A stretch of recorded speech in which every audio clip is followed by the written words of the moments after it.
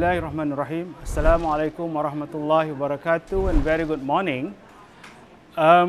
Welcome to lesson 4, where in this lesson we're going to cover the concept and also on how to account and report assets and its related item. Okay, as one of the stakeholders in a company, either you are an investor or even you are the managers of a company, you have to know, or you want to know, what is the position that the company is in at the moment, how strong the company is. If, for example, that you want to invest in this particular company, definitely that you want to know how strong the company is. Normally, the strength of a company is based on its assets. How much asset that this company basically has. So, when we want to analyze the asset that this company has, for example, we have to know what are the characteristics of an asset and also what are the different categories of asset. In general, asset is basically, it can be a monetary or also non-monetary. It can also be in the form of tangible, something that you can touch, something that you can hold, or it can be in intangible object. But that company must have a legal claim, legal ownership on that particular asset. Why assets are very important to a company? Because any company would need asset to support its operation.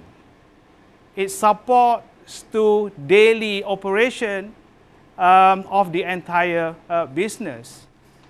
And in addition to that, company also need to have asset so that it can, this asset can be used for future benefit. What do I mean by future benefit is basically the company may use or may sell this asset or dispose their asset.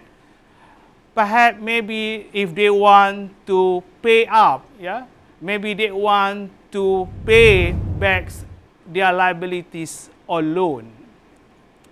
That's why we call it asset also will also decrease the liabilities. So when the company use the asset to pay the liability, so directly the effect will be the liability will be reduced. We have basically two clear definition or two clear categories of asset. One is what we call long-term asset, and the others is what we call current asset. So, how shall we define current asset? The key words that we have to use to identify an asset, either is a current or non-current, is the level of liquidity that asset has. Whether or not that asset is convertible, it can be easily convertible into cash within a year. And example of current asset, of course the direct example is the cash, shares, or we call it marketable security, short-term loan, short-term investment, account receivable, and some prepaids and also inventory. So basically, current asset is so important to a particular company because you can know the ability of this particular company to support its daily operation. Okay? If they have a good amount or sufficient amount of current asset, because they need this asset to support its daily operation as well. Not like the non-current asset, where non-current asset may be in the form of machine, vehicle, that the company use for its daily operation, okay, to generate revenue. But this current asset is more on basically to pay something or to fulfill any short-term obligation. If the company has to pay its utility, for example, so the company will need cash, and that cash will be coming from the asset which is categorized into the current asset. And also, we also have assets that which are in this category that can be convertible. Convertible means that the company can sell this asset to the outsiders and they will get money out of that. Yeah. So one way to know, yeah, whether that asset is a current asset or not, so you may test its level of liquidity. Yeah, how easy that asset is basically converted into cash. Yeah. Okay, one example of current asset is receivable. Receivable are basically arise from the credit sales. Yeah, when a company sells their good on credit, so the company has to record all that transaction into this account, what we call this receivable. As you know that a company may sell by cash or by credit. Yeah? So if the company sell their good on credit, so that means the company has to record this transaction using the receivable accounts. So basically account receivable, just to show that there is a potential that company will receive some amount of money in the future. Yeah, this is an asset in the form of current asset. We have two different types of receivable. The American terms account receivable, but in Malaysia, for example, we used to call it a trade receivable. Yeah, trade receivable. We also have another form of receivable where the Americans would like to call it notes receivable, but in Malaysia, we still call it trade receivable, but we mention that as a non-current trade receivable. So what differentiates between these two categories of receivable? So basically, account receivable is amount that the company expects to collect within 12 months. Yeah. So that means if a company sells their product today, so this company is expecting to be paid within 12 months from today. Yeah, from today. How about notes receivable then? Note receivable, or in Malaysia we call it long-term trade receivable, is basically a company sells on credit, but they would expect the buyer, yeah, or their debtors to pay back more than 12 months. Yeah, they will take a bit longer to repay, to pay their receivable. In In normal circumstances, company would charge a certain amount of interest, and basically there is a formal contract, formal agreement between the two parties. Yeah, if in account receivable, maybe invoices will do, but in note receivable, perhaps maybe you need some form of more formal contract. Yeah. So this is basically the difference between account receivables and note receivable. Just between, just the amount account receivable, something that you would expect to get paid or receive payment within 12 months, and note receivable, you may expect a longer than that. Yeah. Most companies can only survive if they sell their good on credit. Yeah. In fact, unless you are dealing with a very small, or small company, or you are dealing with a company that in a form of retail, for example. So maybe most of the transactions are basically in the form of cash.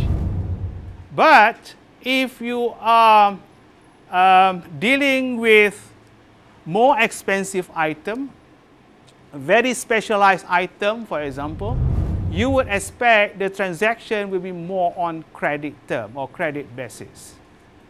So if you are, or if your company have substantial amount of account receivables, you must be able to anticipate the risk of not being paid, the risk of not paying back.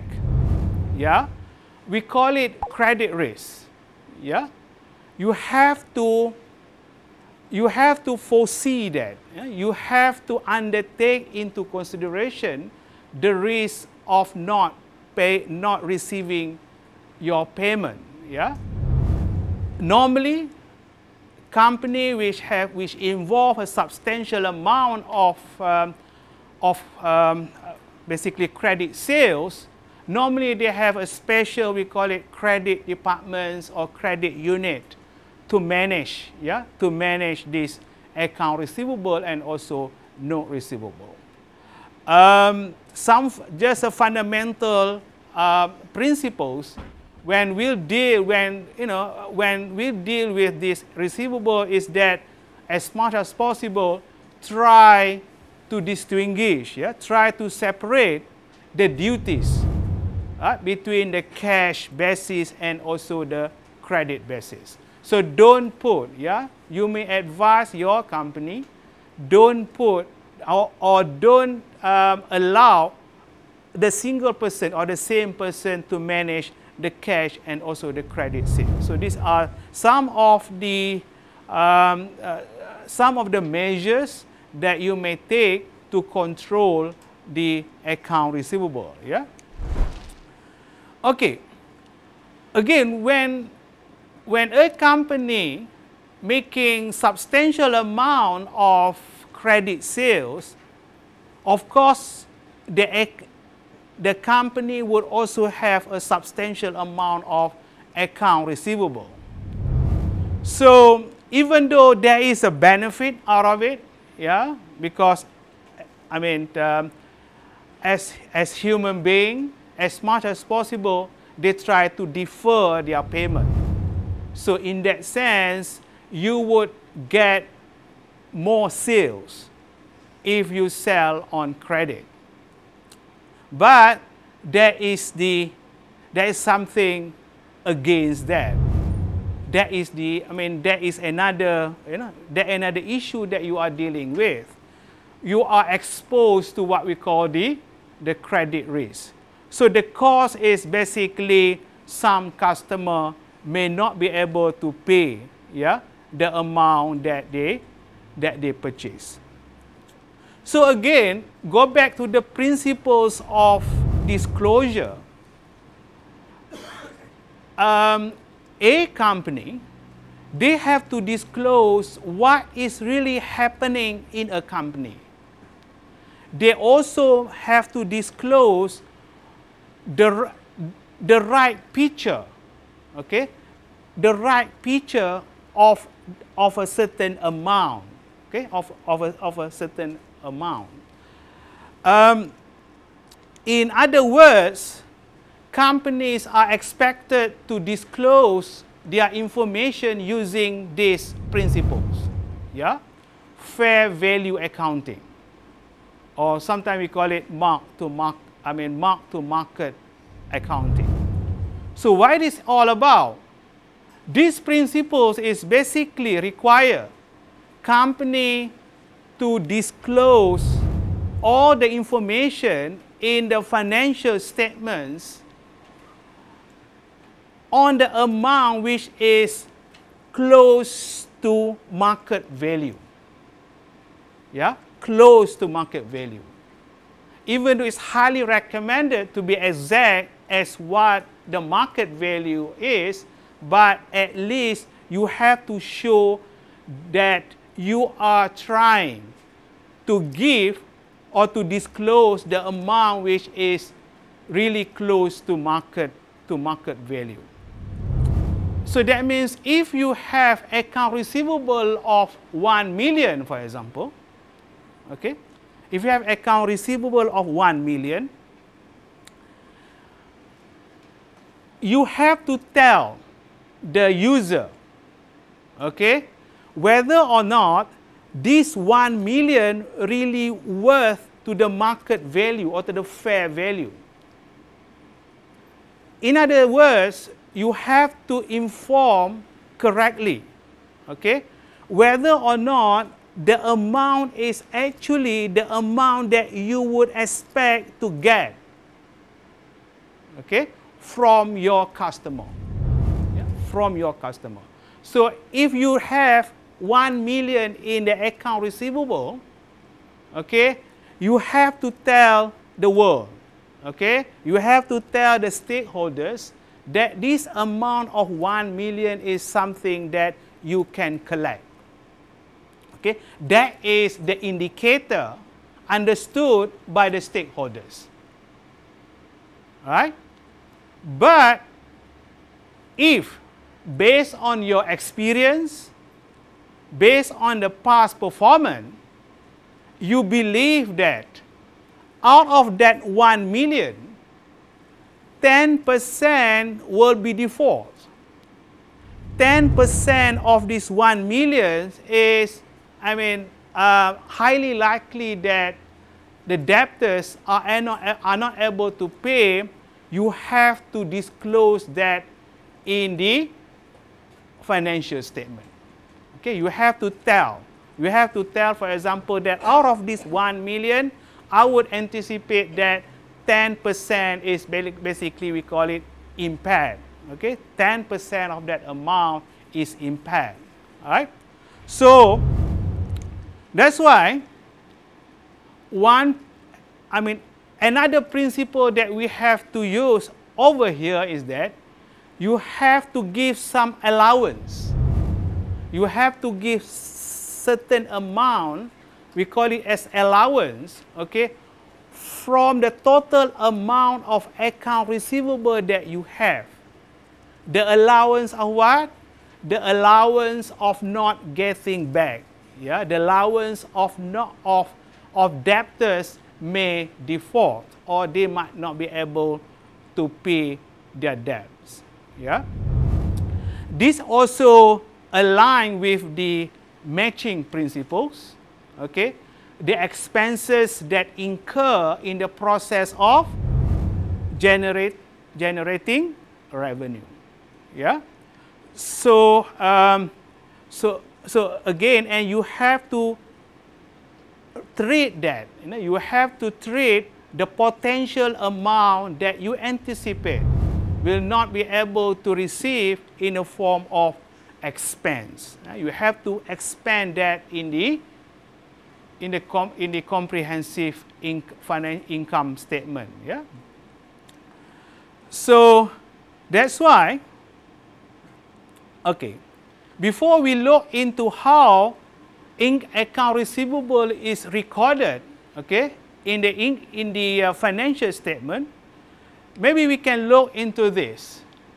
These are two popular methods, or basically, yeah, popular method used by company to determine the quantum of allowance should be given to the account receivable.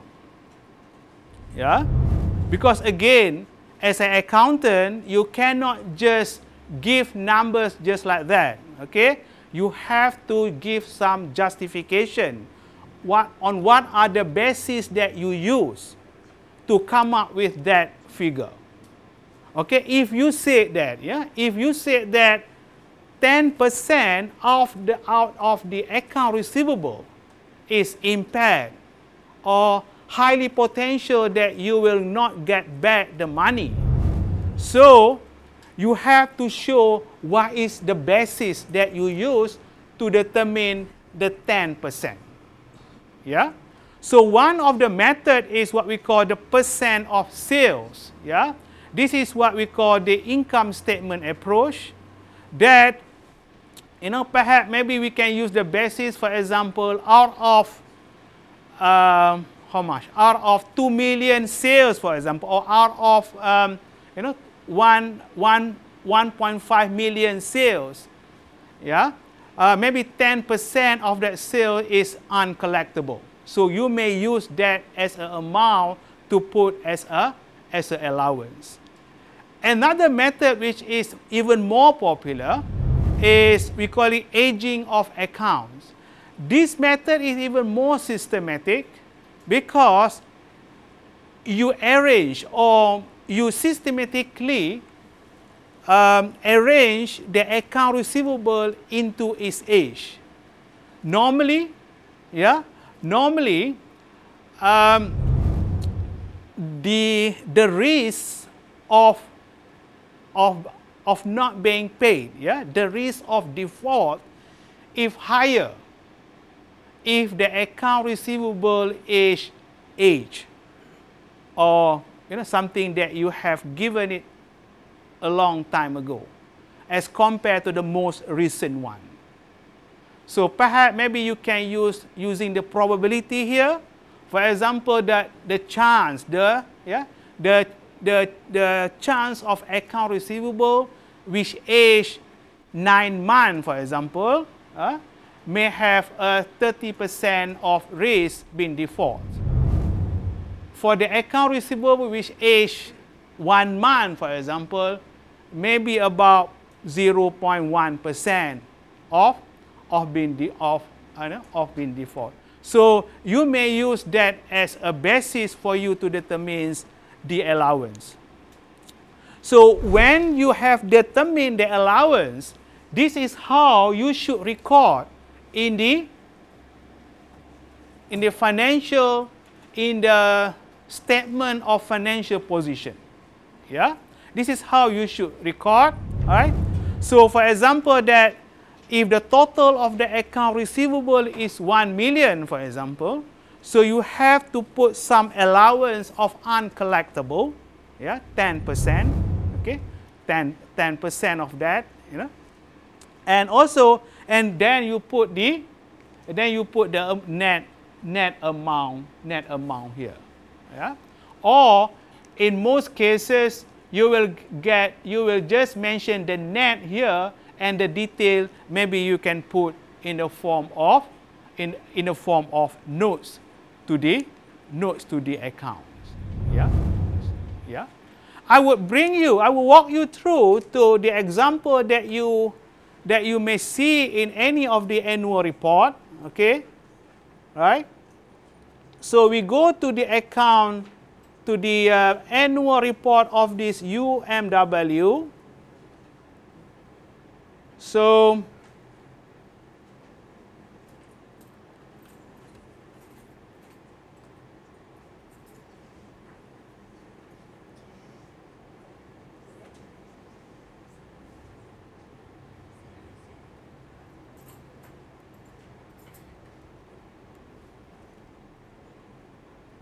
Okay.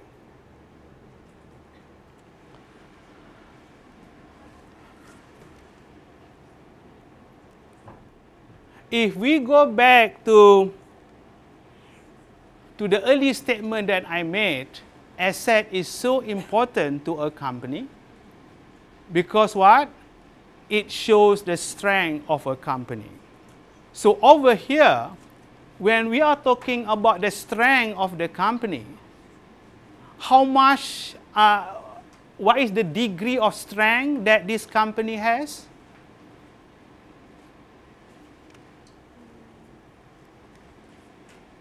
If we take the total asset here, it shows how much there? 10.5 million or billion? Billion, yeah, because it's in thousand. So UMW, for example, is what we call this 10 billions company, because normally we relate, yeah, we relate the strength of the company by looking at the total asset, yeah. Okay, if you look at to any statement of financial position of a company, you will see that, yeah, most company would begin with the non-current asset, okay, non-current asset, and also they normally company would systematically categorize into the asset into non-current asset and also current asset. So for current asset, we have inventory, something that we have discussed last week, and we also have this receivable, yeah, receivables. We also have this other investment, yeah. Maybe the company may invest in in other company or in other entity. The company may also have derivative asset. For example, normally derivative is used to manage risk, for example, yeah, to manage foreign exchange risk, and also for yeah. So these are the instruments that normally the company use to manage financial risk, and also deposit and cash, and yeah, and the bottom there, as some non-current asset held for sales. So if you see over here, yeah, basically it really align, all these align with our definition of current asset, yeah. They are they can be convertible, okay, into cash, okay, within a year, right, and so on, right? Okay, you also see here, yeah, we also have receivable here and also receivable here. So that's why I always remind you that, you know, don't judge the item by its name, yeah. So you have to really check, you have to really diagnose what are the characteristics that this item has, yeah. So this one, yeah, receivable, yeah, still sales on credit, but maybe it's involved a longer term, yeah. So that means the buyer may have more than 1 year to pay back their amount, yeah. Okay, but over here, the buyer or the debtors will pay this company back within 12 months, yeah, within 12 months.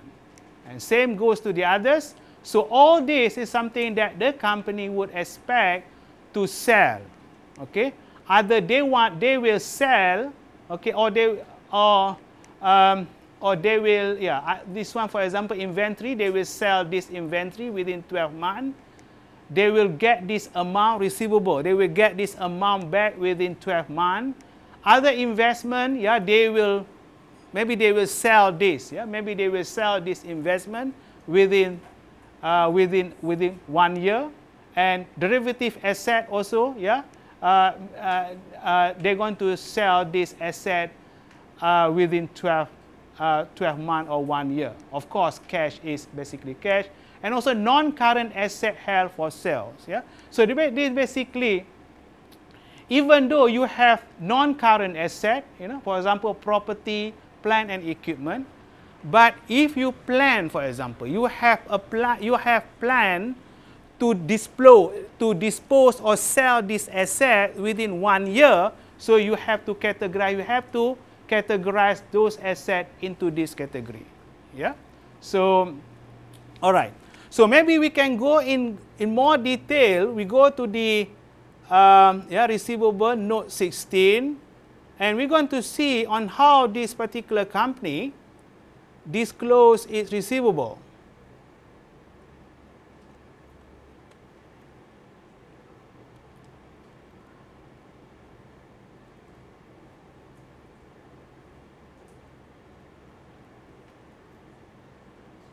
Yeah.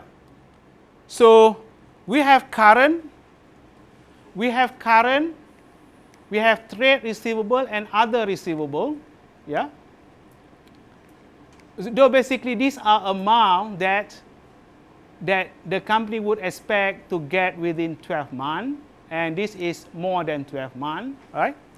So, again, they use the same terms, yeah? They use the same terms, either trade receivable or this one, yeah? But they only categorize them into a different category, yeah?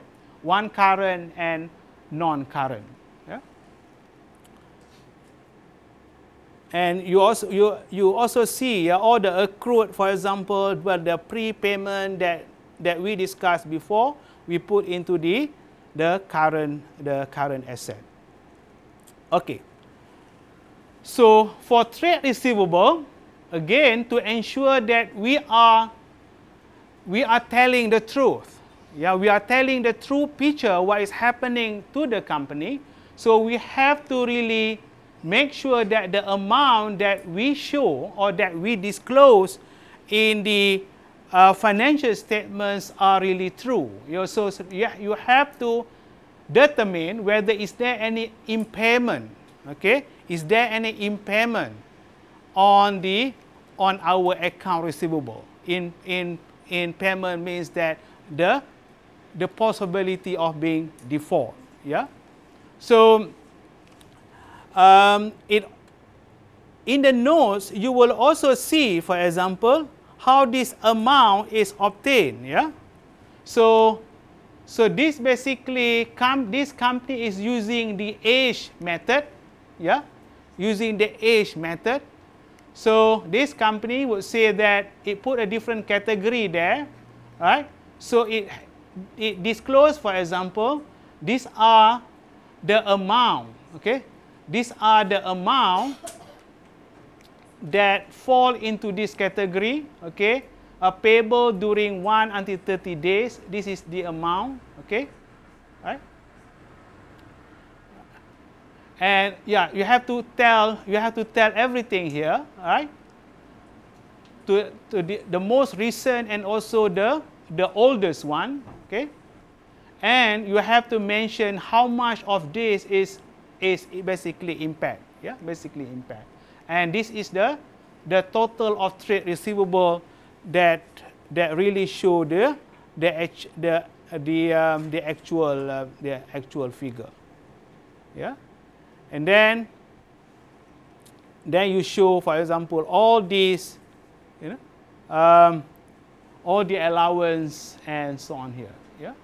So at the end of the day, you are basically telling, telling the world or telling the user the right amount of this account receivable. Okay. Now we go to another category of asset. Yeah, we call it non-current asset. Yeah, non-current asset. In non-current asset, we have two categories. We have two different types of long terms or non-current asset. One category is a tangible asset. Okay, tangible asset. And so, yeah, and okay, to fall into this category, the assets must be, of course, a tangible, something that you can hold, something that you can touch and see, right? And you must use this in the operation, their company would expect to benefit, okay, in the future period. So if that asset fulfill this category, this will fall into the property, plant, and equipment. Yes, or sometimes they call it PPE. Yeah. Okay. So for this nature of asset, normally the value decline. Yeah, the value decline over its useful life. Okay. What is useful life? Is expected period that this asset can be used. Yeah. So the maximum period that this asset can be used. Yeah. And all right. So when we dealing with this asset, yeah, we have to know how to account them. For example, how shall we record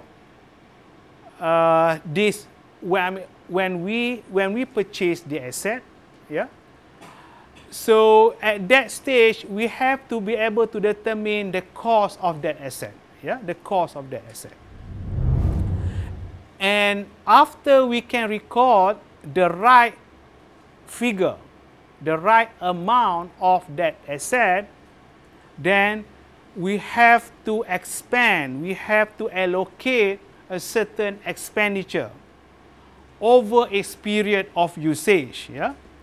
And if we use the asset, if the company use the asset until at the end of the period, so that means the account will automatically be closed at the end of the period.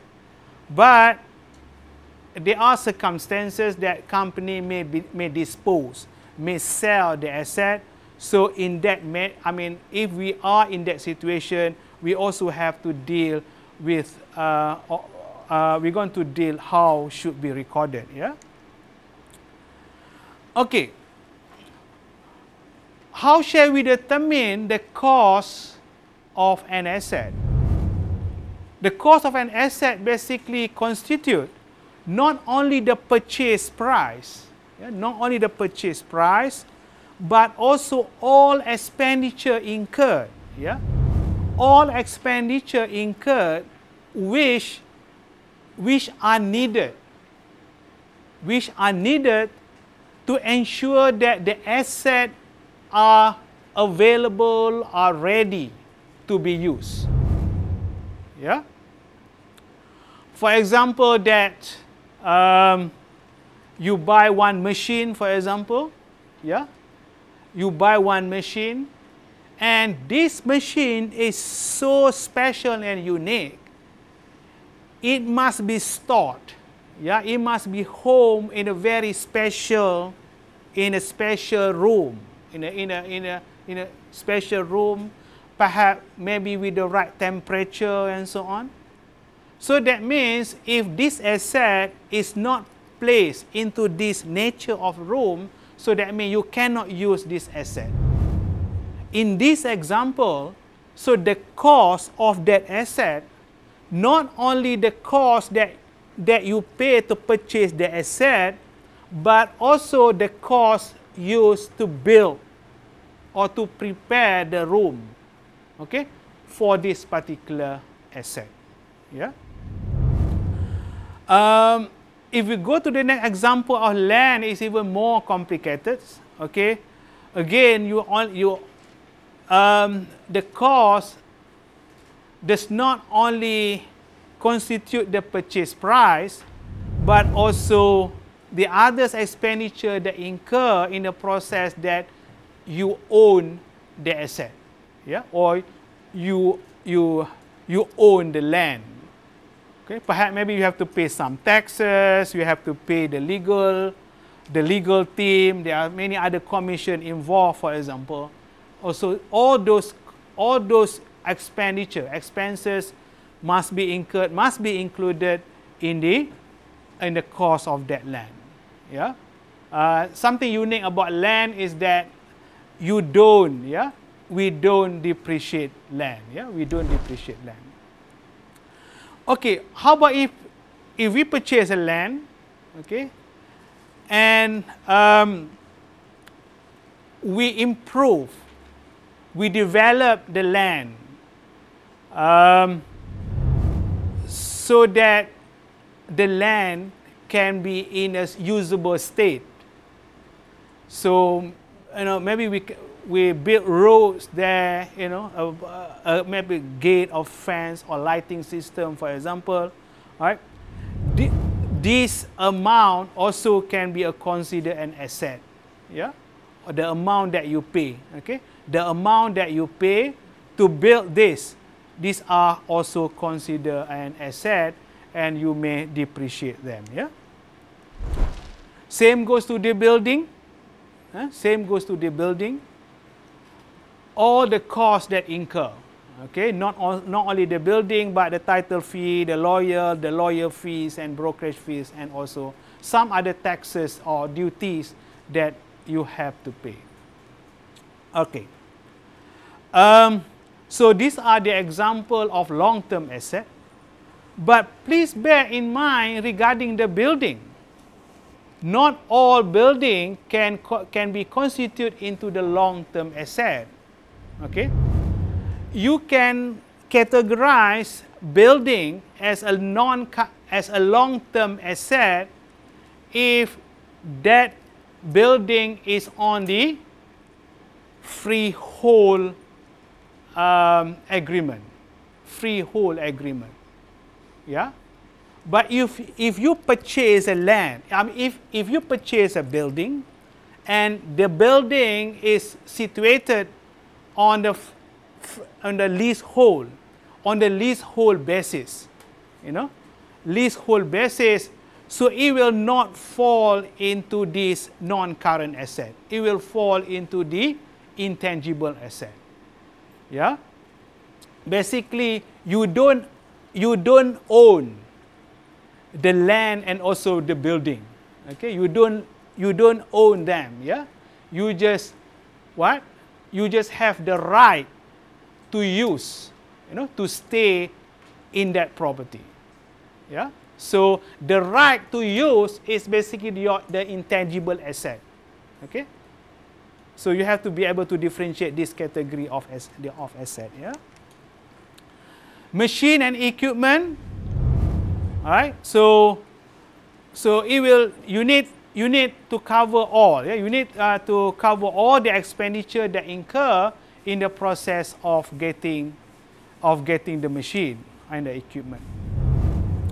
Okay. So if you look back into our principles of matching, okay,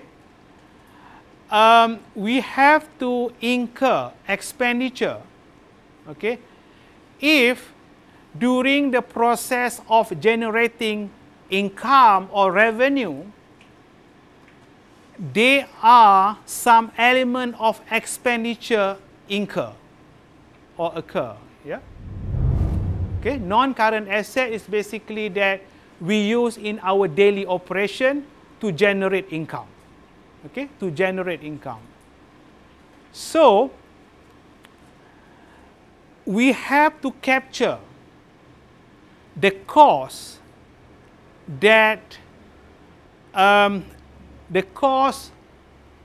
we use from the asset, yeah, from the machine, for example, because while the asset are being used, the value depreciate. Yeah, the value depreciate. So this depreciation is an example of expenditure, and you have to incur this expenditure. Yeah, you have to incur this expenditure. But we have to incur the expenditure in a very systematic way. In a very systematic way. So, yeah. So that's why we have to compute.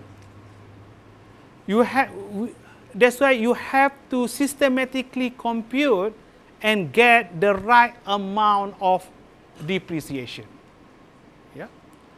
So what are the factors? What are the variables that involved in the process of calculating the depreciation?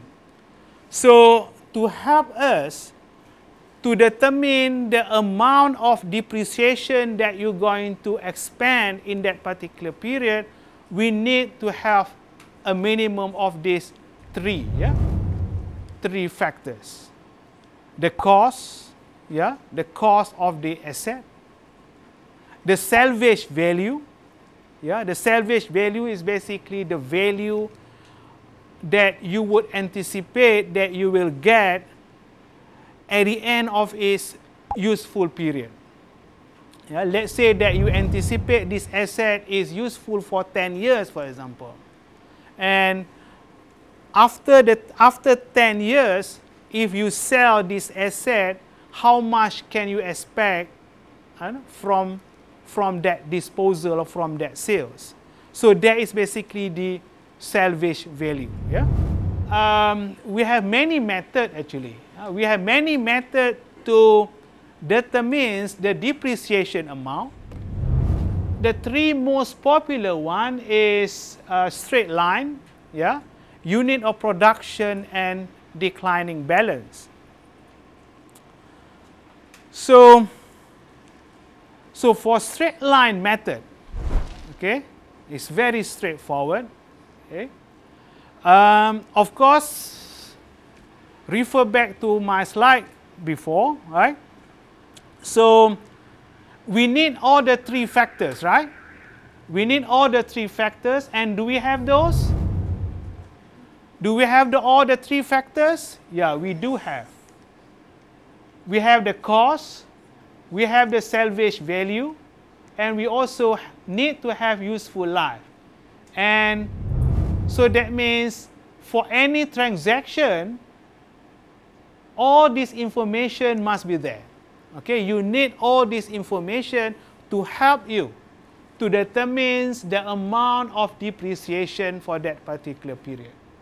So over here, you have, if you read carefully, you know this is the cost, right? This is the cost, 50K. This is the useful life, 5 years. And this is the salvage value. So, sometimes they call it residual value. But so that's why I think I would suggest you not to remember the certain concept by its by its names, but more on its definition and concept.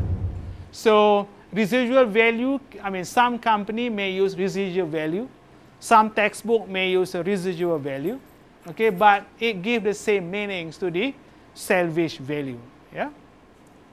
So in this example, so we know the cost, we know the residual value or the salvage value, and we divided by the useful life, and we got the depreciation for that year, for that period. And this is how you're going to record them. This amount will go to the statements of comprehensive income, and this amount will appear in the statement of financial position.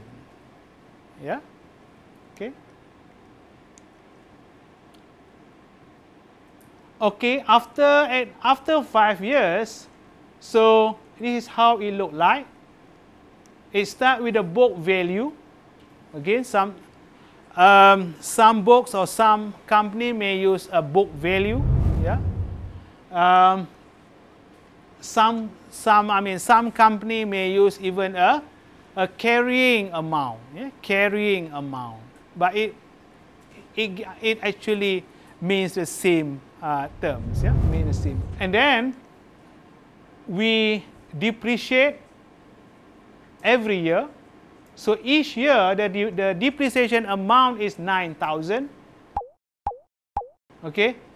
And this is another account, we call it accumulated depreciation. Is basically a contra account to the asset, because we're going to show the book value. If you see over here, the book value declining, yeah, or reduce over years, yeah, over years. How we get the book value? The book value is basically 50,000, yeah. The book value is 50,000, the original cost, minus accumulated depreciation, yeah, and then you got 41, and then 41, yeah, 41 you minus 9, or 50,000 minus 18, then you got 32, yeah. Next year again, 50,000 minus 27, you got 23. Until at the end of the useful life, you will see the book value will have a balance of 5,000, and that is equate, yeah, that is the amount of salvage value, yeah. For straight line method, you know, sometimes maybe we can divide by years, or we also can divide by percentage, yeah. Yeah, so it doesn't have to be years, yeah. Sometimes they give you, for example, depreciation rate is 10%, for example, using a straight line, yeah. Depreciation 10% using a straight line. So in that example, what is the useful life? Depreciation rate 10% using a straight line method. So what is the useful life? 10 years. 10 years. Good. Yeah. So this is how it look like. Okay, from the graphic. Yeah. This is the depreciation amount, and that is on the bottom right there is the book value. Yeah, book value. Another method is called the unit of production method. This is maybe more suitable for a machine, or maybe for the vehicle, for example, where we depreciate or we expand the depreciation amount based on the usage, yeah. And okay, in order for us to use that formula, there are basically two steps that you have to follow. Firstly, that you have to determine the depreciation per unit. Yeah? Depreciation per unit. Because you need that. Yeah? You need the depreciation per unit, and then you have to multiply by the number of units produced in the period to get the depreciation expense. Yeah? So the depreciation unit is basically cost minus salvage value, yeah, and divided by total unit of production. For example, that, yeah, over here you must be a very good estimator, yeah, estimator.